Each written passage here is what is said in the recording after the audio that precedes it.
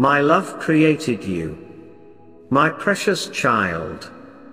I want to remind you of your divine origins today, for you were created by love and for love, in the image of love itself.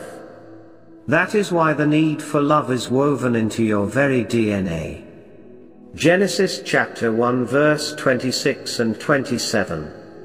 Then God said, "Let us make human beings in our image, to be like us.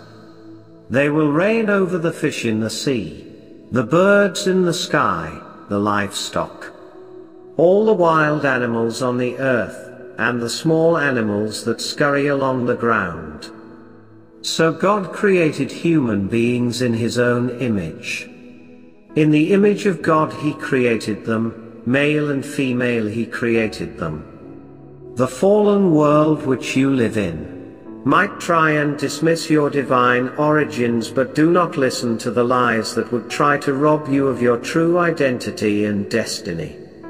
For I lovingly created you in my image to be a one-of-a-kind reflection of my nature. For there has never been anyone created that uniquely reflects my image like you do, dear one. So in whatever you do today, be reminded that my likeness is shining through you because you are my image bearer. Bless you. The best is yet to come.